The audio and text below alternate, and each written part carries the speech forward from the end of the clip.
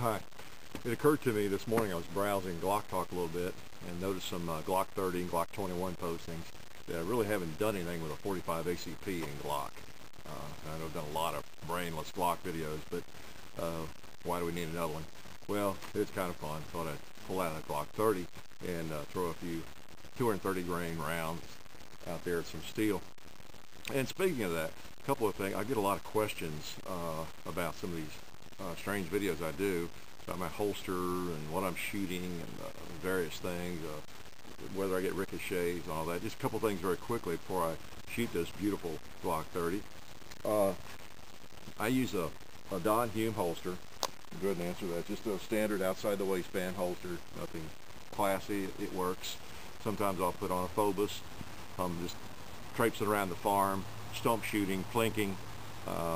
Just depends. But that and the outside the waistband Don Hume is what I tend to use. I used an inside the waistband for many years, but it began to hurt my back.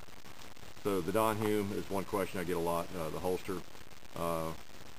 Ammo, it's usually heavy for caliber, I guess I would call it. I shoot 180 grain ammo for my 40 caliber, shoot 230 grain hardball for any 45, and I even shoot heavy bullets for my 9mm. I shoot 147 grain bullets that I load. So I tend to shoot heavy for caliber bullets in whatever caliber I'm shooting.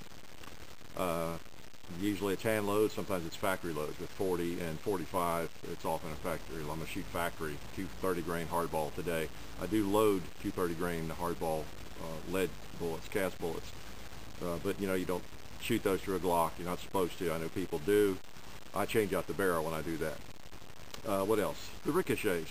I get occasionally a comment from I guess it's a teenager or someone who hasn't shot a lot or been to any shooting matches, but if you're wearing glasses and you're protected, even if there is a little shard of lead comes back, it's not going to hurt you. And I don't remember the last time I ever got one. I've been doing this for 30 years, shooting in steel.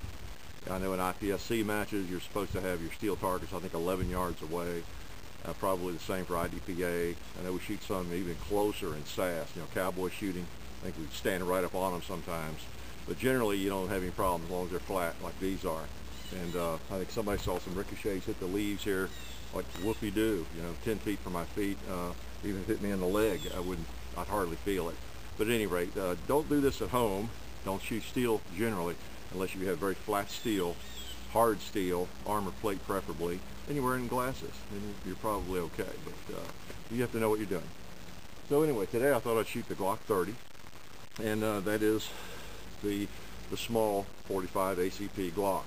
Not the smallest. You've got the 36, it's the smallest, and this is really kind of a mid-size. I think they classify it as a subcompact, if I'm not mistaken, but really, as you can see, let me lay it down here, as compared with the Glock 23 or the Glock 19, this is a 19, there's really not much difference. You know, they're essentially the same size. So it's really more of a compact size Glock, although it's pretty small, feels pretty small. Has a short grip. Like all my Glocks, you know, I wrap skateboard tape around the grip, and other than that, this one is stock.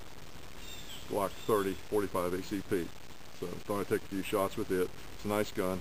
I used to carry this. I was a reserve deputy for about 10, 12 years with the Cheatham County Sheriff's Department here in Tennessee, and I carried this quite often, unless I was riding with an officer who carried a 40. Which in the later years most of them did, so I moved to, or I made sure I carried a Glock 23 on those occasions. So I'd have the same ammo, of course, that the person I was riding with had, and magazine compatibility. So 230 grain hardball, those big pretty 45 caliber bullets, and let's take a few shots. I'm going to go for some animals today. I tend to just plink at them occasionally. I'm going to see if I can knock down a few of those guys as we plink around here.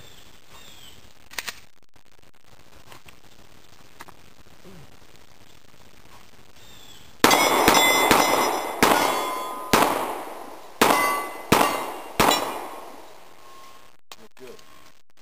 As you know, probably, this takes the short magazine that holds 8 or 9 rounds. It'll also take the Glock 21 magazines. So I usually reload with those, and that's what I'm going to do here.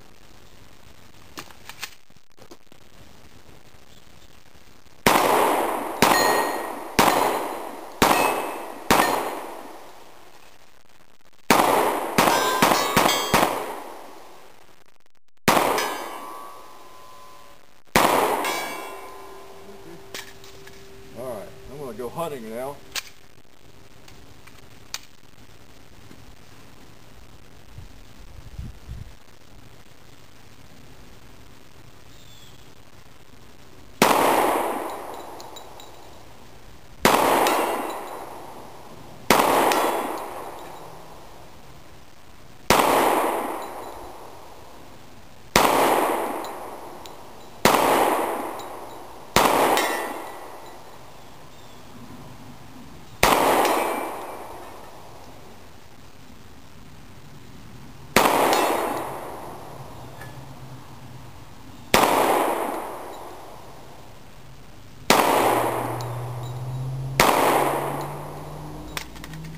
This ammo's too expensive to waste.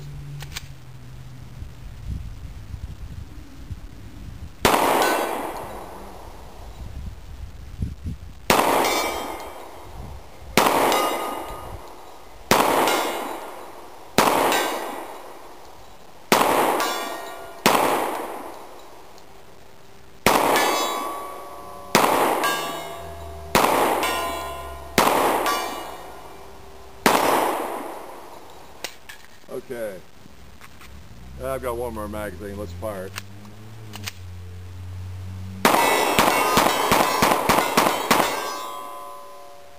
probably running out of time, but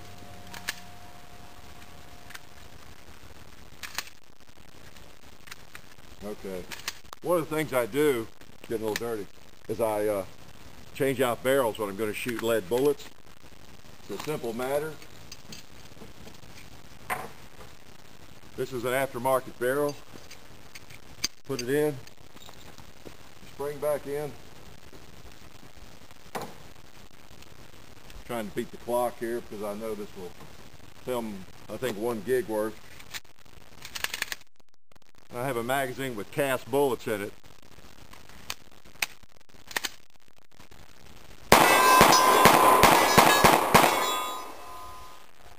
So you can shoot cast bullets. I'm not sure what the issue was there when I put it in, but with an aftermarket barrel, you can shoot the old classic cast 230 grain hardball, which is what I shoot mostly. But everything else I shot today was through the stock barrel and 230 grain hardball full metal jacket bullets. Glock 30 is a nice gun. A lot of people just love this gun, and it really does shoot well.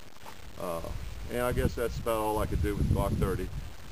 Hope that provided a little bit of information for you. Thank you.